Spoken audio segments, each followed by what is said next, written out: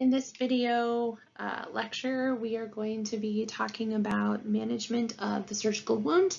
This is chapter 21 in our Fuller's textbook.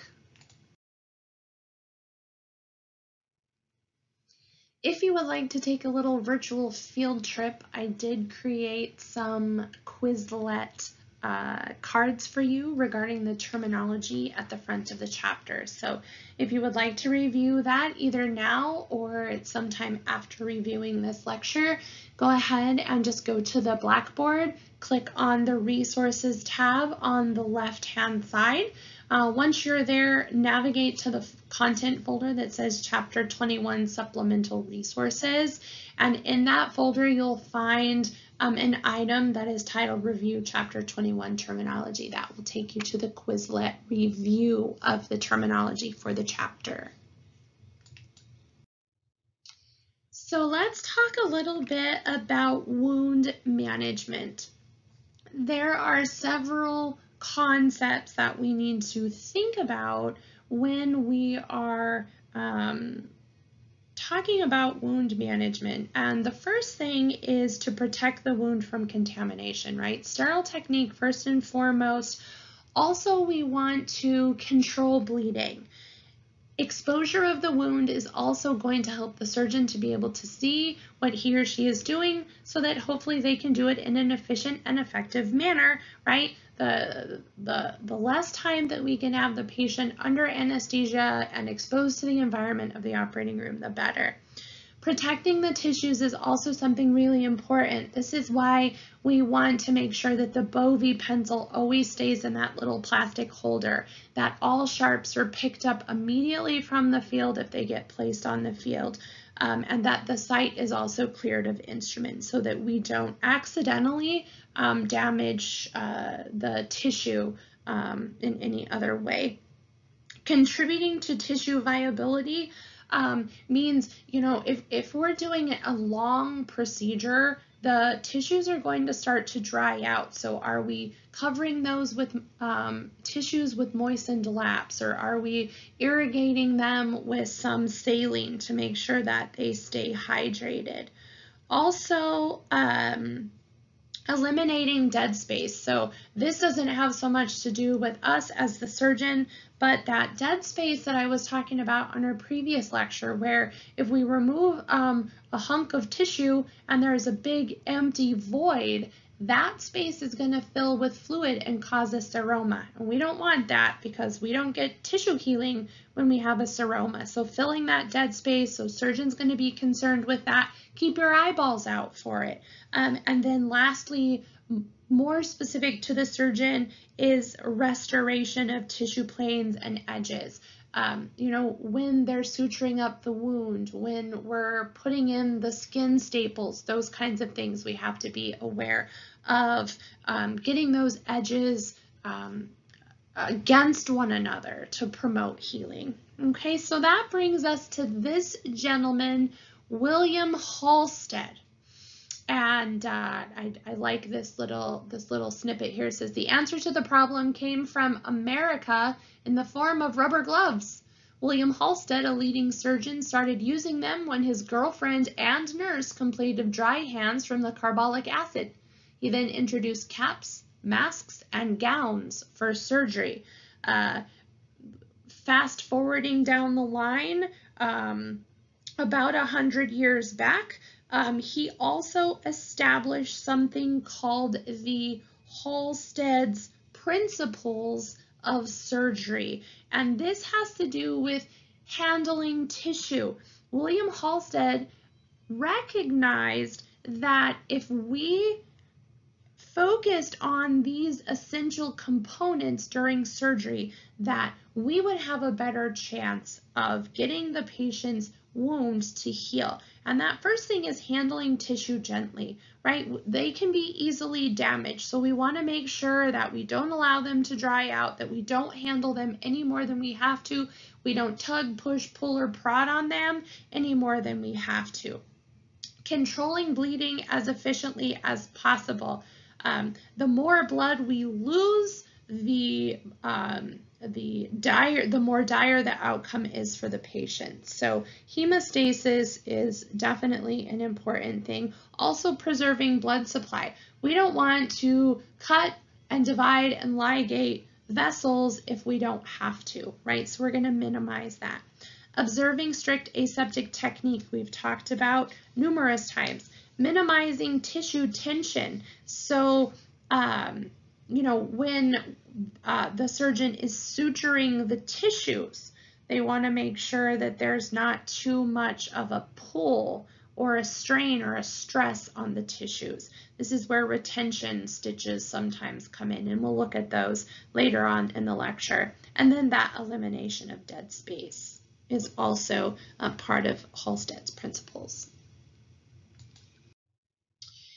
So history and tissue protection. Again, 100 years ago, William Halsted developed these principles.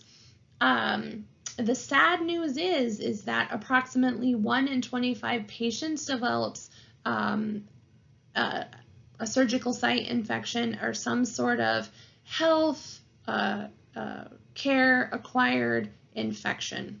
And so practicing strict aseptic technique is essential. In order to contribute to wound healing, we also want to make sure we're focusing on protecting the tissue. And some of the ways that we can do that is by preventing injury, wound irrigation, and retraction. So as far as preventing injuries, we want to make sure that we anticipate the proper instrumentation and also the proper use of instrumentation, okay? Keeping the field clean, again, making sure that there aren't any sharps on the field, that the bovie is in its holster, that there isn't anything that's going to accidentally poke or stab or burn the patient. This also goes for when we're doing laparoscopies or arthroscopies. That light source that we use becomes concentrated at the end of the scope, and that can burn the patient just like a cigarette burn. It can burn right through the drapes as well. So we want to watch those things as well. We also want to make sure that we don't lean or rest on the patient at all. This also includes resting heavy pieces of equipment like saws and drills and reamers and those kinds of things on the patient. We want to make sure we never do that. So think about it for a second. What fluid do we typically use to irrigate the wound? Did you guys think of saline when you thought of this question? You would be absolutely right. So saline is typically what we use. We want to make sure that we keep tissues moist during the procedure so that they don't dry out and there isn't tissue death.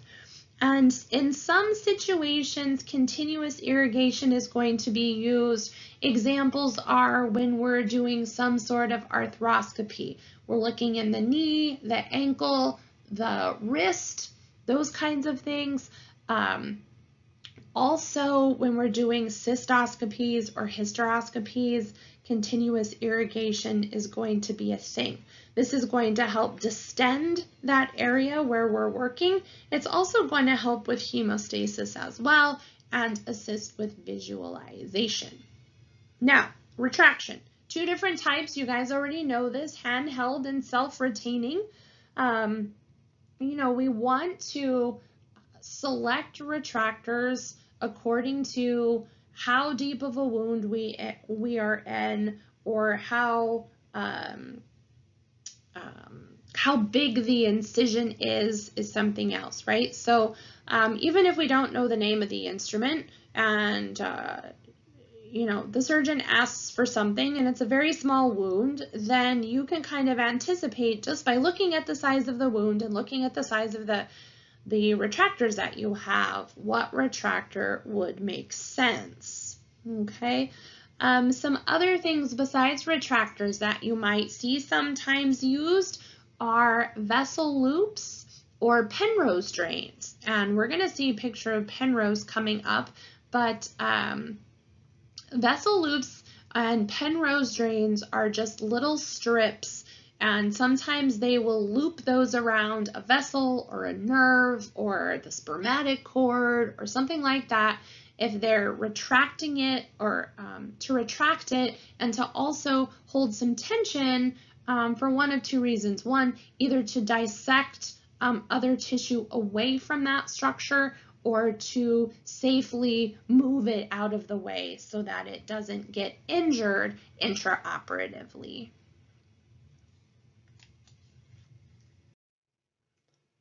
There are two categories of hemostasis that the text talks about, and the first one is mechanical and the other is biochemical.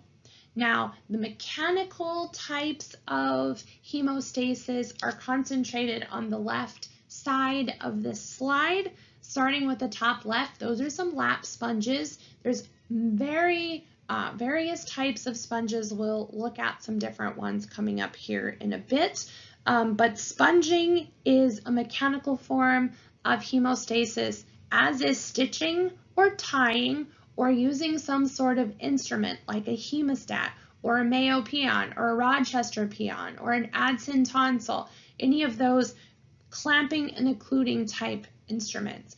And then that the middle picture there signifies the electrocautery pencil, okay? The other type is biochemical. So there are a variety of biochemical hemostatic agents. They all basically do the same thing. Some take a little bit of preparation from us. If you look at this page on the right, you'll see a Surgiflow, and you'll also see one called Flow-Seal. These two types of hemostatic agents come in a little kit, and I have some in the lab that I can show you when the time comes. But that kit will get dispensed to our field, and then it's our responsibility to, mix up the hemostatic agent, get it into the syringe, and get it to the surgeon. Other things like gel foam and Surgicel, they come as like a little foam pad or a little piece of like material that looks like silk, and those can just be laid right on the area that is bleeding. So these are some good examples of biochemical means of hemostasis. And remember, hemostasis just means to control the bleeding. So two main ways we do that: mechanical methods and biochemical methods. Another option that the surgeon has when they're working on an extremity to control bleeding is a pneumatic tourniquet. And this kind of looks like a blood pressure cuff. Some of them are sterile, some are not. But if you look in your book on page 431, you can see a pretty good depiction of how this pneumatic tourniquet is placed on a thigh. It can also go on the arm as well. And its job is to give a big squeeze to prevent blood from flowing down the extremity past the pneumatic tourniquet. The other image that you see in your textbook is like a big stretchy band that they're wrapping around the extremity. And this purpose that this stretchy band serves is to start at the most distal part of the extremity, hand or foot, and wrap really tightly this stretchy band all the way up to the current tourniquet before they inflate it. And then once they do that, they've essentially squeezed most of the blood out of the tissue. We call this exsanguination, and the stretchy band is called an S-mark, E-S-M-A-R-K, S-mark. And so the S-mark is used to squeeze the blood out of the extremity to exsanguinate it up to the level of the tourniquet. then the tourniquet gets inflated, and that is going to reduce blood flow to the area that we're working. Now, there's a finite amount of time that we can keep the tourniquet up. The book suggests that for an extremity, after 1.5 to 2 hours, or for 1 hour on an upper extremity and an hour and a half to 2 hours on a lower extremity. After that, the tourniquet should be deflated, and there should be some time that passes before it gets reinflated if we are continuing to work in that area. So definitely another option that the surgeon can use when working on an extremity. Some other hemostatic agents that we might not have touched on, and you can see here there are different categories or the materials that they're made of. So there's absorbable gelatin, which is the gel foam that we saw. There's also gel film and Surgifoam. Oxidized cellulose is the name brand for that is called Surgicel. There's also collagen absorbable hemostat, and that is Avitene. And then there's also bone hemostatic agents called bone wax or bone putty. And as we go through our journey together further into this and we get into our specialty chapters, that's where we're going to look at more of these different types of hemostatic agents. Here is an example of an active hemostatic agent. So the previous ones were mechanical. This one is considered an active hemostat, and it stimulates the body's own coagulation process, and this is thrombin.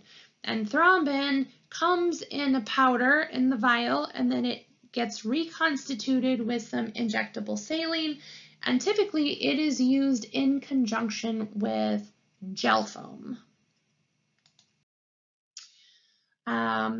Other types, Surgiflow, Surgiseal, you saw pictures of those, and there's different types of sealants as well. For organs or tissues like the liver, the spleen, the lungs, vessels, the esophagus, or the dura, these fibrin seals are really effective. Again, they get delivered to the field in a kit, and then it is our responsibility to put them together. I think there are little diagrams on the kit packaging as well, so that's helpful.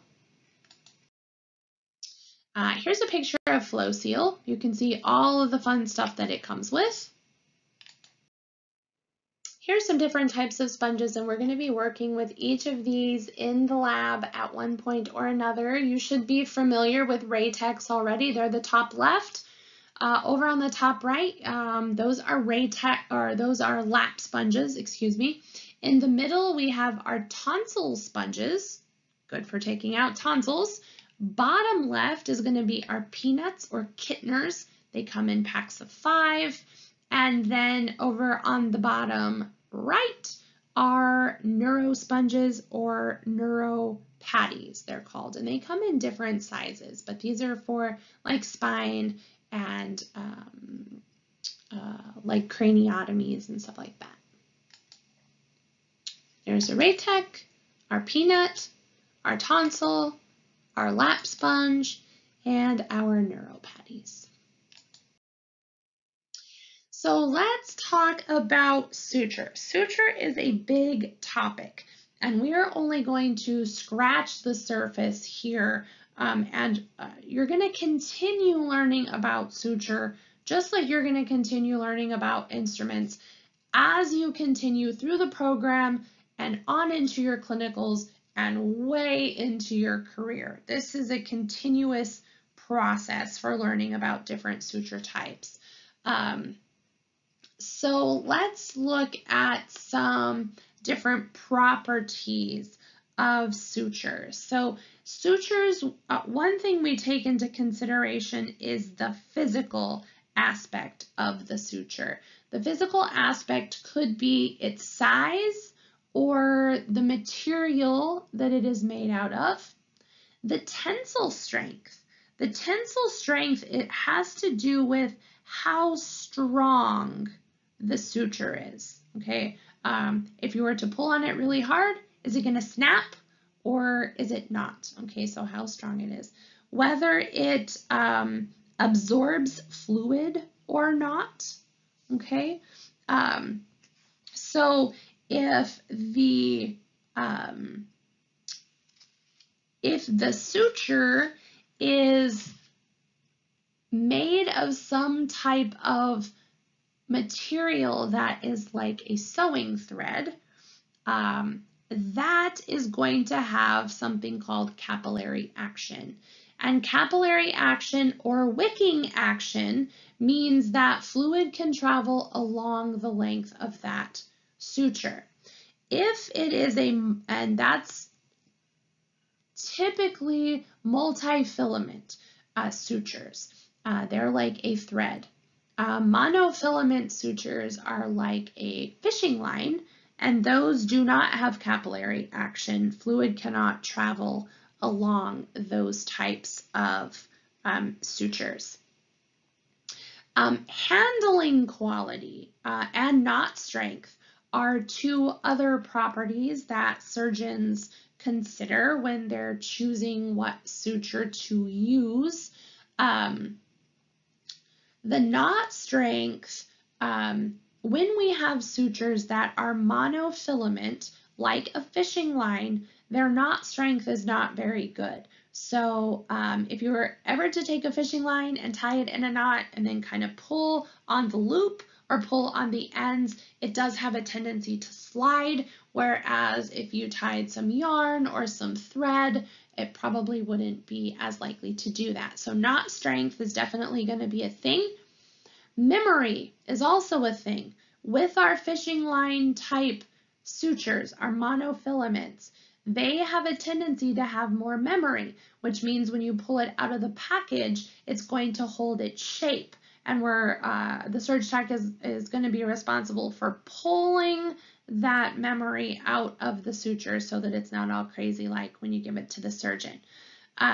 Its plasticity and its pliability also lend themselves to the handling abilities or the handling quality of the suture. And then there's also its bioactivity. And bioactivity has to do with how the body reacts to the suture. Now, any type of suture that we put into the body is going to be recognized as a foreign body or a foreign material. But those sutures that are made of biological materials like silk or catgut, something that occurs naturally, then the body is going to have a higher reactivity to those types of sutures than it would to a synthetic material.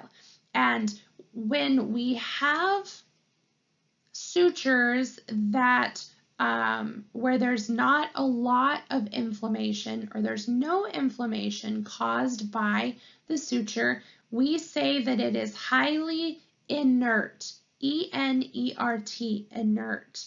And that means that it causes little or no inflammation. And stainless steel, titanium, and polypropylene sutures are some of the more inert sutures that we will use. Again, the physical characteristics of sutures. We have monofilament, which is one strand like a fishing line, or multifilament, which is multiple strands braided together like a thread, a sewing thread. And those multifilaments can be twisted or braided together, okay? And as far as the variables for suture selection, some other things that the surgeon's going to think of. The surgeon's going to think of the type of tissue that it's being used on. It's also going to think about the strength or the lasting ability of the suture. So if the surgeon wants to repair a hernia or a tendon, he's going to want to make sure that that holds up for a long time. So he's going to choose a suture that doesn't absorb quickly. Okay, so two types of sutures, absorbable and non-absorbable, in addition to monofilament or multifilament. So absorbable or non-absorbable, that has to do with the composition. Other things that the surgeon might think about is the requirement for scar formation. Believe it or not, there are some times when the surgeon wants there to be more inflammation or more scarring. An example could be in the urinary tract. They're going to think about the risk of infection. If there is a high risk of infection, they're probably going to avoid sutures with capillary action, because with capillary action, if one area of the wound gets infected, then that fluid from the infection could potentially travel along that suture and infect the rest of the wound. And then a couple other things, skin, you know, the area where the skin is, the quality of the skin, those kinds of things. We're going to think about that. And then also cosmetic closures as well. Here is the suture chart that I put together, and if you look on pages 438 through 440, it is going to give you a list of a variety of different types of sutures, as well as their composition, their different sizes, their structure, their handling, those kinds of things. And we'll be reviewing more and more of these as we go in the program. But here is a good chart that I put together, and it really gives you an idea of the different characteristics of sutures and how they kind of come together. So if you look at the left, you'll see multifilament and monofilament characteristics, and then the top you see absorbable and non-absorbable. So you can have an absorbable suture that is a monofilament, or an absorbable suture that is a multifilament. You can also have the same with non-absorbable, but you can't have something that absorbs and doesn't absorb at the same time. Also, you are not going to have a suture that has monofilament and multifilament characteristics. Okay, so it's either going to have, it's going to absorb or it's not, and or it's going to be more than one strand or it's not. So if you look at this chart, you can see the different characteristics regarding the pros and cons of all of the different suture characteristics. You can also see some examples. So as we move from the top absorbable category, absorbable means it's going to dissolve over time, and that is dependent upon the type of suture, the composition of the suture. Some sutures are going to dissolve more quickly than other sutures do, and you can see the examples here and whether they're synthetic or biological. Here you're looking at a suture needle, and a suture needle, believe it or not, does have anatomy. So the eye of the needle is over here where it says it's swage. Okay, so this word swage, or we say swedge, I say swedged, swedged on. This used to be the eye back in the old days, and infrequently now, but there are needles that have an eye in the back of them, but we pretty much don't use those anymore. We use what we call swedged on, and where I circled here, that's where the suture thread fits into the back of this hollow needle, and it gets crimped. They'll crimp the metal of the needle, and that is what holds the suture on. Okay, so way over at the other end is the point. Okay, over here, that's the needle point, And in between the point and this wedge is the body. Okay, now needles are going to vary in length, in size, and in thickness as well.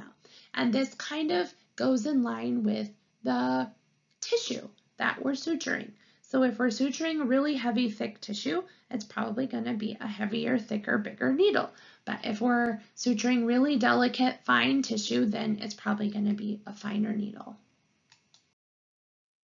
Here we have a suture package. I just wanted you to get a peek at this as far as what a label looks like. So you can see the gauge of suture, and we'll talk about that in a second in more detail, but this is a 3-0 Vicryl suture.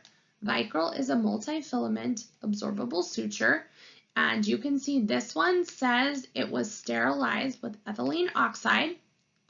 This SH right here tells you the type of needle, and this picture is the actual size of the needle. It also tells you something else, that it is a taper needle. Well, there's a variety of needles that the surgeon might use. There's ones that have a cutting point or cutting edge, and there's others that taper to just a point. There are also spatula needles, which are kind of flat, and they have a cutting edge as well. And so we'll look at some of these in the lab. This number over here, this J416, is actual a reorder number. Okay.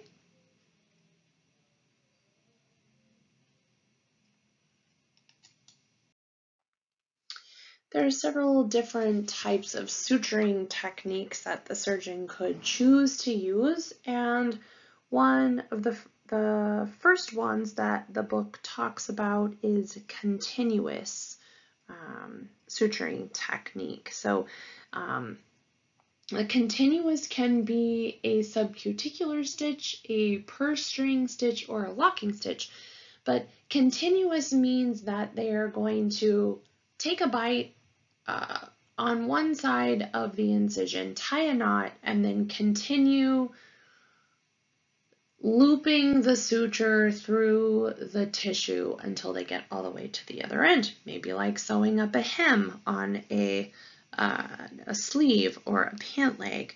A locking stitch is going to be a stitch that adds additional strength to the running suture line.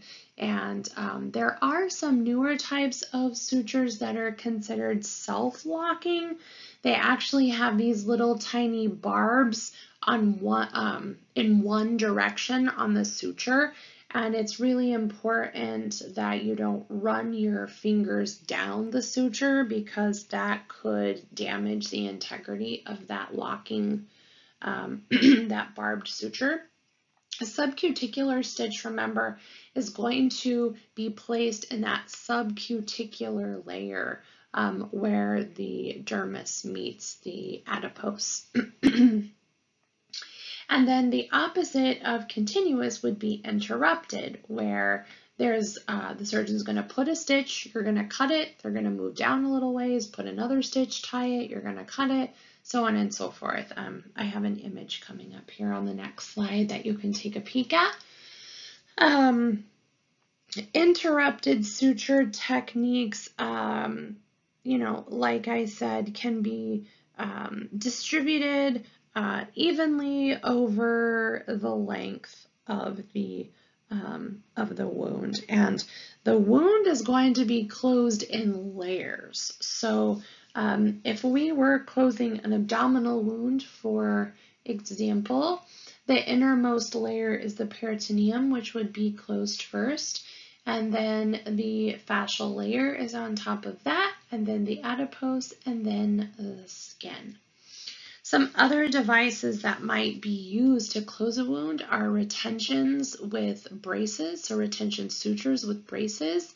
A ligature is a tie or a stitch that is used to close off a vessel. And then there are various orthopedic anchoring devices to fix tendons, rotator cuffs, those kinds of things. When we have a situation where a soft tissue pulls away from the bone, we can use these orthopedic anchors to go ahead and reapproximate that soft tissue back to the bone where it belongs. So if you look at this top image here, these are the braces, and the situation that we would use these is, let's say that we have a patient that when they're closing the wound, they are concerned that the tissues are not strong enough and that they may like split open and cause a dehiscence. And so they're going to put in retention sutures, and they're going to use these bridges to do that. The picture down below that is an example of a chromic tie. That's the wheel that you see on the on this side of the picture here. And this is just suture material that does not have a needle, and it can be cut any length the surgeon wants. There are also free ties that are pre-cut into lengths.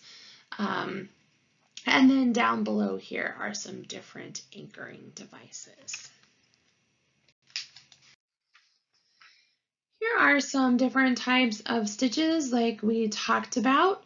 This first one here is called a mattress stitch, and then you can see different continuous. This is a continuous here.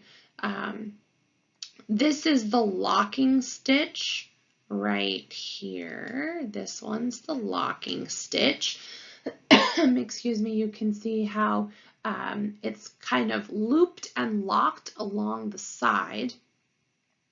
And then we have a couple different examples of interrupted stitches. You can see how these here that I'm underlying in blue, these are all interrupted. Okay, so that gives you a visual of the difference between interrupted stitches and running stitches. So let's talk a little bit about the gauge of suture. If you take a look at this image here, at the very bottom, you'll notice a 10/0. 10/0, 11/0 suture is the smallest suture that they manufacture. If you were to take a hair from your head and pluck it out and take a look at the diameter of it and imagine half that diameter, we're getting close to the diameter of a 11/0 suture. So as we continue to increase the gauge, these numbers are going to start to get smaller. So 9/0 is bigger than 10/0, 8/0 is bigger than 9/0, 7/0 is bigger than 8/0, so on and so forth, until we get up to a 2/0, and then notice what happens right here. We go from 2/0 to 0, and then 1 would be bigger than 0, 2 would be bigger than 1. There is a size bigger than number 2 suture, and it is number 5. And it is a very thick, heavy corded type suture. When we're loading and passing sutures, so a needle is loaded on the needle holder, and if you look at this top left image where the check mark is, that is a stitch that is properly loaded for a right-handed surgeon. The needle holder needs to be loaded onto the needle about 2/3 of the way from the tip. You don't want to load it onto the swedge area where the suture has been crimped into the back of the needle. that could damage the integrity of the needle and the stitch could pull away from that. All right, this would be the opposite for a left-handed surgeon. The needle would be, instead of going in the direction that it's going in, it would be going in this direction instead. Okay, and so we'll learn in our next class together how to load and how to pass a stitch. There's other top right image is a pretty good image of how to load a needle holder for a right-handed surgeon. And then the bottom image shows the passing. And so it's important to not only load them properly and pass them safely, but to keep track of those needles so that they don't get lost. The more organized you can be, the better, so that a needle doesn't get lost or misplaced or anything like that. You also want to avoid handling needles with your gloved hand. If you can use the needle holder, that's a better practice so that you don't get hurt. And then as soon as that needle comes back to you, you want to put it in the needle box, the needle mat, and secure it so that you don't get injured or poked or anything like that.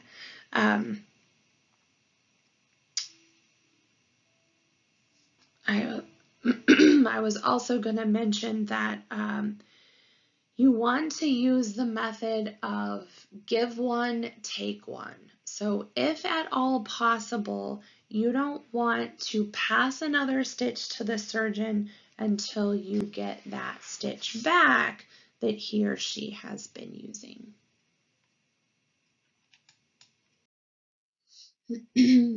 When we're cutting the suture, there's some things that we want to think about. First of all, we want to make sure that we are only using the suture scissor to cut suture. When you get ready to cut the suture, the best way I have found is to put your thumb and your ring finger in the holes and your first finger out on top of the scissor to kind of stabilize it. You can see in this image here how his thumb is in the one ring, you can't really tell, but his ring finger is in the other one, and then the middle finger kind of wraps around the top of the ring, and his pointer finger is stabilizing the scissor. When you come in to cut the stitch, you want to open the blades ever so slightly, and you want to make sure that you cut with the tip, okay?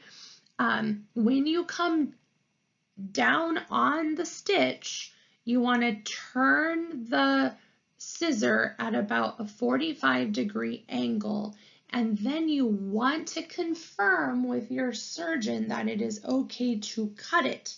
And when the surgeon says yes, then you cut. And then all of those little bits and pieces of suture that you cut off, you want to make sure that you remove those from the field.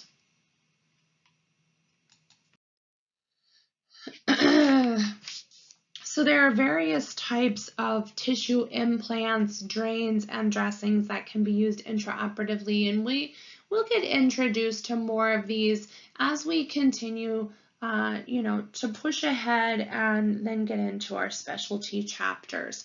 But tissue implants can be made of a variety of different types of tissues or synthetic materials. The book talks about allograft, and allograft is a tissue that's derived from human tissue, but it's not from the patient himself or herself, whereas an autograft or an autologous graft actually comes from the patient themselves. There are also different animal grafts like grafts from cows or grafts from pigs, so bovine or porcine grafts as well. And then there is also another category of tissue graft called the xenograft, which does not come from an animal or a synthetic source. A good example would be coral. Okay. Other types of materials that we have are various metals, and when we're doing hip implants, knee implants, replacements, fractures, those kinds of things, those are typically going to be metal screws or plates. Sometimes titanium, could be stainless steel, could be other alloys as well. That polymethyl methacrylate is what is used for bone cement. There could also be reabsorbable tissue implants. A good example of this is when we do an ACL repair or reconstruction rather. A lot of docs will put an absorbable screw in the canal to hold the graft in place.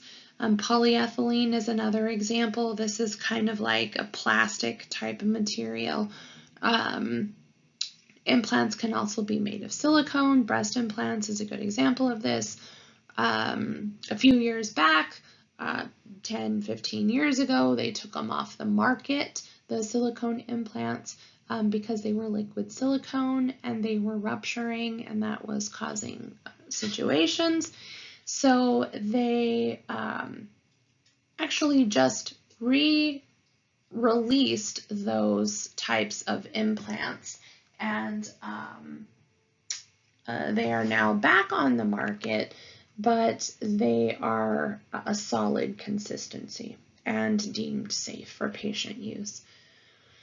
Different woven synthetic grafts are going to be what we use to do our vascular bypasses, our aorta bifem bypasses, or our femoral popliteal bypasses, those kinds of things. So they are going to mimic a vessel, but they are a synthetic woven tube type graft.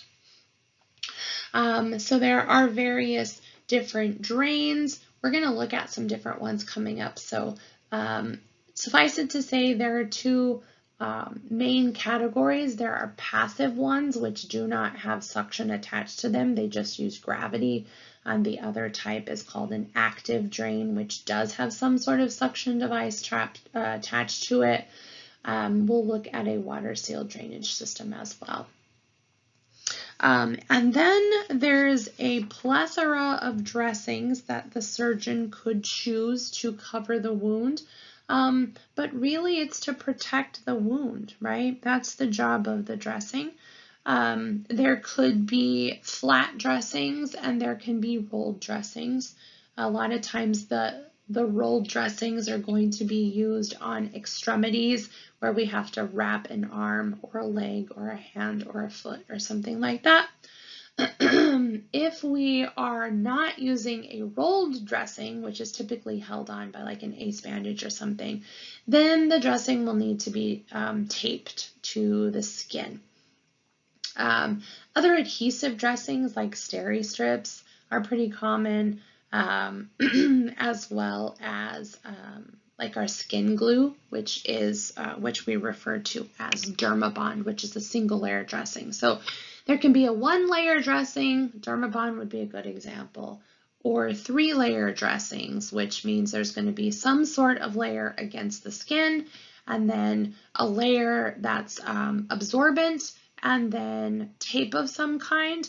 A Band-Aid is a very simple representation of a 3-layer dressing, because you have that little white non-stick center, and there's some a little bit of fluffy cotton padding in there to help absorb fluid, and then there's the sticky Band-Aid part. So in essence, a Band-Aid is also a 3-layer dressing. So here's some different types of drains. This top left one is called a Hemovac drain. Notice this big metal spike that's attached to the drain that is actually used to push through the skin. And when you're helping the surgeon put in a Hemovac drain, you want to have a coker ready. That's a kind of a good heavy instrument to help pull that spike up out of the skin. And then you want to have a scissor ready as well, because they're going to cut that spike off of the tubing, and they'll probably trim it down a little bit. This is an example of an active drain because it does have this white circular part. It actually keeps suction on the drain, and it will also serve as a reservoir to catch fluid as well. Over here on the top right is a Jackson Pratt drain, or we call it a JP drain a lot of times. It is also an active drain. It has this bulb on it that serves to keep suction on the wound and also serves as a reservoir to catch fluid. Bottom left, these are passive drains. These are all Penrose drains, and they come in different sizes, 1/4 inch, 1/2 inch, 1 inch, and so on. And then bottom right is going to be our Pleurovac drain, or our water sealed drainage. And this is for thoracic drains. So if you've ever heard of a chest tube, if somebody has a chest tube, then this is the type of drainage device that's going to be hooked to that chest tube. And again, this is an active type drain. As far as dressings go, like I said, there's a variety of different types of dressings. Important to note that against the wound, we want to put something that's non-stick, so that when the dressing does come off, it's not going to either tear the wound open or, stick to the wound, be painful for the patient, whatever. So with a 3-layer dressing, typically we'll put something called Telfa against the wound. It's kind of a shiny type non-stick pad, and then maybe some 4x4 gauzes are going to go on top of that, maybe another absorbent pad and tape.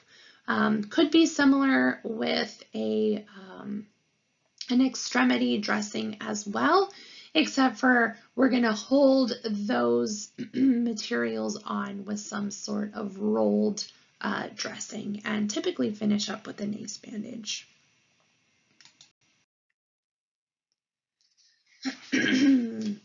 So now we're going to talk a little bit about the classifications of wounds. Wound classification, I think we've talked about before. Wounds are classified by their level of potential to be infected. All right, so a wound that is classified as a number 1 is we're not expecting to see any type of surgical site infection at all, but a type 4 wound, we would almost 100% expect to see some sort of contamination. So there are 3 different ways that wounds heal. The first one is called primary intention. And primary intention is when the wound edges are brought together and we staple them or we suture them, but we close the wound, all right? That's primary intention. Secondary intention, we are not going to suture the wound, but we're going to leave it open and allow for it to heal via granulation. The third is a combination of the first 2. It's actually a delayed closure due to infection, and then eventually, at some point, they will go back in and close the wound. So, tissue repair. There are 2 different types of tissue repair. The first type is called is due to the parenchymal cells. And the parenchymal cells, this type of healing occurs due to the replication of those cells. So we've talked about in A&P about how the majority of the cells in our body replicate themselves, some more quickly than others, and some not at all. So the skin is going to be a cell that replicates itself really quickly. So epithelial cells, excuse me, cells of the mucous membranes, the fallopian tubes, the GI tract, the urinary tract, and the bone. Permanent cells, they can't heal themselves, and a good example is the nervous system. Muscles do repair themselves, but it's very slowly. But typically, a lot of this healing is due to scar tissue that takes the place of that tissue. So the phases of healing, three different phases of healing. The first phase is the inflammatory phase. So if anytime you get a little cut or a poke or anything and it starts to get red, that is indicative of the inflammatory phase. It's going to get red, it could be painful and hot, and that is when the healing begins. A scab is going to form, and usually that's within 3 to 4 days. The proliferative phase is starts within about 4 to 5 days and lasts for a couple weeks, and that's when that collagen matrix is starting to really reinforce that wound, and you're probably going to see the scab start to come off. And then that last phase is kind of a continuous phase called the remodeling phase, and the collagen is absorbed. At this point, a scar is going to form. It could be a keloid type scar. This happens, starts to happen at about week 3, and it could possibly continue for a long period of time. Some conditions that affect healing, and these aren't new to us, but one's immune system, right? If one is immunocompromised, that's definitely going to affect the healing process. If they have chronic diseases like diabetes or cardiovascular issues, that is also going to affect healing. One's nutrition and overall health is also going to impact, as well as obesity, and age could also lead to wound complications as well. Or to conditions that affect healing, I'm sorry. And then lastly, wound complications. Wound complications could include surgical site infections, the development of a seroma or a hematoma, dehiscence, evisceration, or the development of adhesions. So here's an example on the left side of an evisceration. Evisceration means your entrails have become extrails. All right, whatever is inside, the wound has opened, and now the contents from inside is protruding to the outside. This typically happens in the abdomen. And then on the right side, this is an example of a dehiscence. So a dehiscence doesn't necessarily mean the entrails or extrails. It just means that the wound, part of it has come open. Okay. Example of a seroma here on the left. Remember, dead space is just an opportunity for fluid to fill that space, and then we have some sort of seroma. So it's it could be a pinkish tinged fluid, but for the most part, it's a more clearish type fluid that's filling the space. And then on the right side, this is a classic example of a hematoma. So it could be, you know, anytime you get a bruise and it gets purple and blue and black and all those fun colors, that is a hematoma. It might not be one as severe as this that needs to be evacuated, but it is a hematoma. So when a hematoma occurs, it's blood that has collected and congealed within that space, and like you can see here, sometimes it does need to be evacuated. Okay, so that is going to take us to the end of our lecture regarding wound management.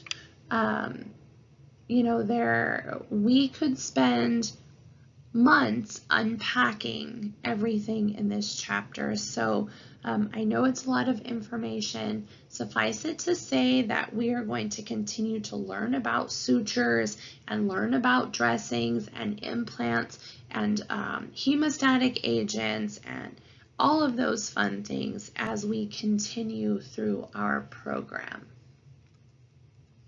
I look forward to hearing and answering your muddy points, so make sure you discuss those with your group and let me know what those are so that I can help clear up anything that seems confusing.